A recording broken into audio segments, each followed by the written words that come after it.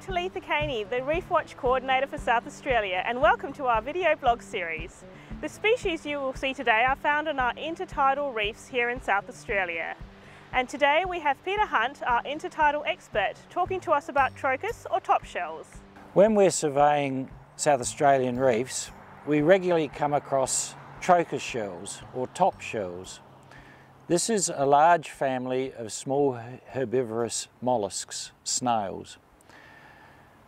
They are not well studied, but they are very important to our ecology. We often see Trochus shells in rock pools. If they are dead, they are usually inhabited with hermit crabs. It's one of their favourite species to make home. But normally, if we're walking along an ocean beach on York Peninsula, we will see hundreds of Trochus shells. They usually fall off the kelp that blows in on the winter storms. More active at night, Trochus shells are grazers. Again, they eat algae on the rocks, and they also help to control the microalgae on the strands of seagrass, keeping the seagrass healthy. We regularly find Trochus living on the seagrass and on rocks in very large quantities, and for this reason they have a major influence on the health of our ecosystems. Trochus eat algae and microalgae on the stems and leaves of seagrass. When we find them on the rocks, they are usually grazing on the blue-green algae, the black slimy algae, which if there are no Trochus, will get out of control. Okay, on this rock and sharing the rock surface are some Trochus shells. These are the Trochus. There are several species that we survey as part of Reef Watch, and you can tell the Trochus snails because they have a thumbnail type operculum. That's the little trapdoor, and it's like a little bit of horny brown material, and that helps protect the flesh of the animal. While we have many types of Trochus here in South Australia, about 50 odd species, none of them are very large. Here I have an example of the commercial Trochus from Northern Australia. This is harvested and farmed for its flesh and also for its pearl. Many years ago, buttons for shirts were made of these, and it was a big industry. Now it's been replaced with plastic. There are many different types of Trochus. It's a superfamily. What we've done today is to divide them up and show you the different major groups.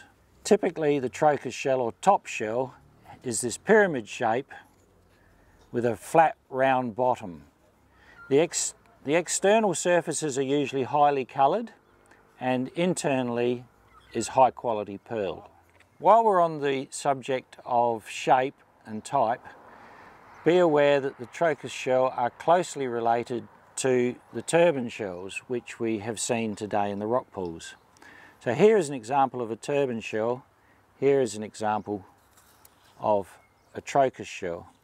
As you can see, they're a very similar shape, and the main way to tell them apart is by the operculum, the trapdoor. Just under the water there is a turbo undulata. This is our green warrener turban, and this is a grazing snail, very common on these rocks, and this is a nice healthy specimen. Now the turbo snail has a trapdoor called an operculum, and as I ask him to close his door there, you can see the white operculum. This offers protection from predators on the beach here.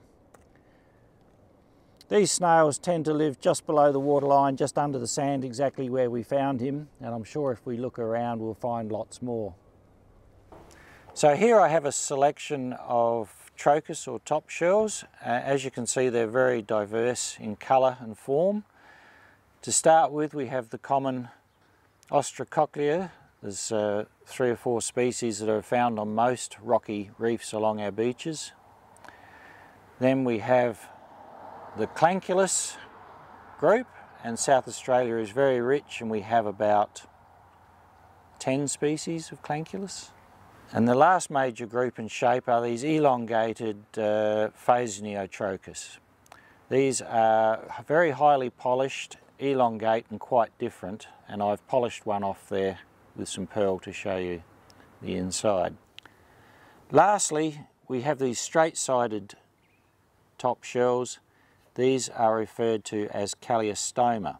Now this group are not grazing Trochus, they're actually a predator, and for that reason scientists have recently put them into their own group, now called Calliostomatidae. But up to a year or two ago, they were all Trochus shells.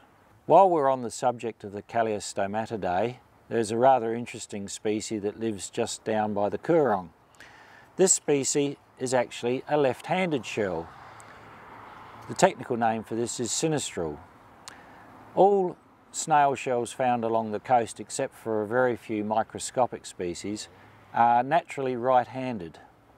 This species in particular is a naturally occurring left-handed species and is the only one that you will find on the beach.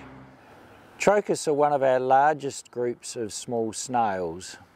For this reason, they're common on most beaches, and when they occur in very large numbers. So it's regularly noticed that in the shell grit there will be hundreds and hundreds, if not thousands, of Trochus shells. As we go walking along the beach, in certain areas you'll find lines of shell grit. Sometimes they're at the tide marks, sometimes they're just piles of random areas where the sand is a little bit more coarse. If we take a close look at this shell grit, as the name suggests, most of it is broken shell. But if you have a magnifying glass or microscope and take some of this into a petri dish and have a look, it's usually full of many fully grown miniature species that most of us don't usually see. Any pile of shell grit on the beach can be a mixture of many things. There are a lot of miniature shells, there are broken large shells, there are also parts of shells, parts of sea urchins, and one of the lingering things are the very strong operculums from the turbo shells. Thanks Peter for sharing your knowledge with us. If you'd like to find out more about Reef Watch, check out our Facebook or Instagram page or find us on our website.